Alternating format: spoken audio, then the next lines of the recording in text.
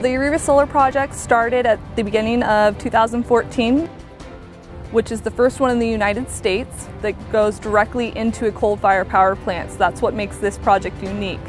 And what we are doing is adding another fuel, I would say, natural fuels, fuel coming from the sun. This site wasn't exactly flat, so there was a lot of grading that had to be done. Each tower here on site is about 100 to 120 feet. The receiver, which runs the entire length of the field, is about 1,430 feet long.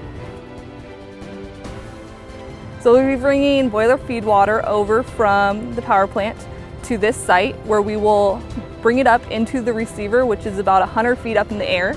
We will send it the length of the entire field, where it will be heated up from the reflection of the mirrors from the sun. And as we send it back the other way of the field, it'll be in steam.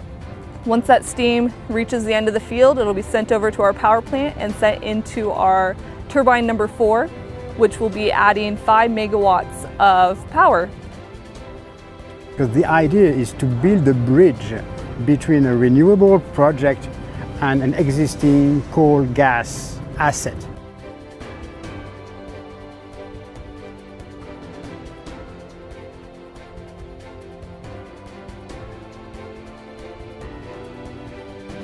If we can build bridges and take advantage of the best of everything so that we have a stable load, this is, I think, the next generation.